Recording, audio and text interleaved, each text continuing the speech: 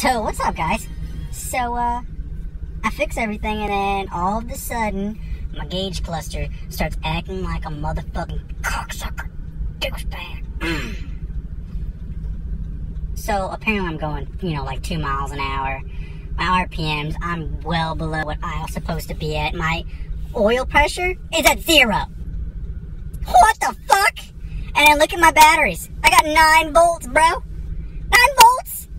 I'm starting this bitch on nothing. Gosh damn it. But that's okay, because I got dollar bills and we're going to fix it. Woo-woo! So, again, with the cluster gauge, or the gauge cluster, whatever the fuck you want to call it, okay? Dials. Area. Alright? There's this one thing. Oh, you piece of shit. Do you see right here? This, my park reverse neutral drive 3, 2, 1.